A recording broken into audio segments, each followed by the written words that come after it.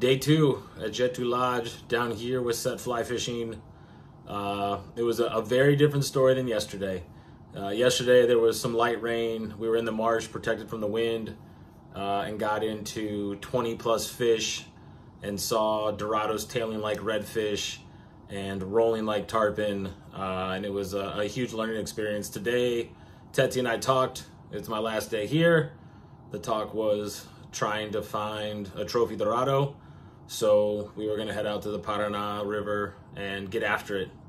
He let me know it was gonna be much more challenging, and it's a different type of fishing because it is so challenging. Blind casting all over banks, swinging flies like steelhead towards structure that's in the river. And you're actually swinging down like past it and then stripping up around it so that the stream will come right in front of the object, because that's where the Dorado like to hang out. And it was a day of 1,000 casts, and started off with some hellacious weather. We had thunderstorms and lightning on the drive out. It was what I would consider a monsoon or heavy rain all morning, real windy. And that's, when the big Dorados like to come out and play, but also when you got to earn it. So we fished all morning, mud lines, kind of getting the fly back into the black water by the lagoons and stripping it into the mud line, because that's how bait fish are coming out of the lagoon, and the Dorado sit there. We got into 5 or 6 Dorado in the morning that were not big, but were definitely very welcomed, and got the skunk off and kept moving. We had lunch on an island and had some great food that Adrian and the team prepared. Hung out under some trees, got out of the rain for a little while, and then got right back at it. Kind of got not really sunny, but it stopped raining and the clouds were a little bit more sparse. The wind died down for a little bit and got after it again.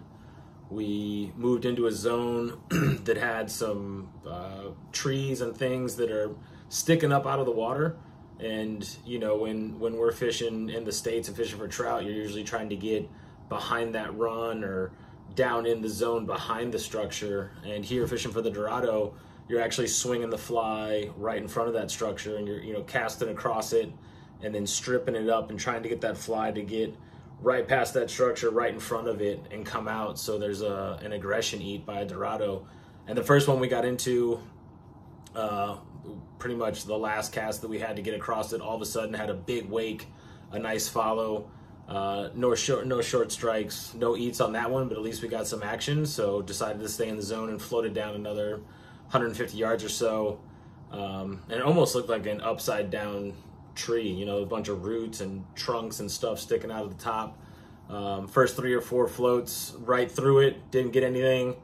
All of a sudden, the last one that we had from the front, trying to pull it in front, all of a sudden, I thought I snagged the tree. It was such a thud. Set it again real hard, and all of a sudden this big Dorado comes out in between the branches, shaking its head and going crazy, slaps, set it again one more time just to be sure, jumps a second time, goes under and starts taking off, from left to right in front of us. And the third jump comes out of the water and a head shake, and you just saw the fly come right out, float in the air. Dorado hit the water, disappeared forever, but those 5 to 7 seconds were awesome. Finally feeling what a trophy Dorado feels like, and just how aggressive the eat is, how fast they move, how much they jump. It was cool, but heartbreaking all at the same time.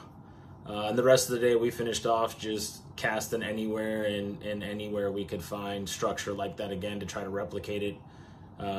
We were out from 7:30 this morning until 6:45 or 7. We did have that 1.5 hour long break just to try to get dry and get out of the rain for lunch.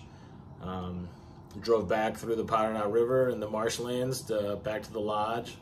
Sunset happening through the clouds, and an unbelievable dinner. Again, can't say thank you enough to the staff here.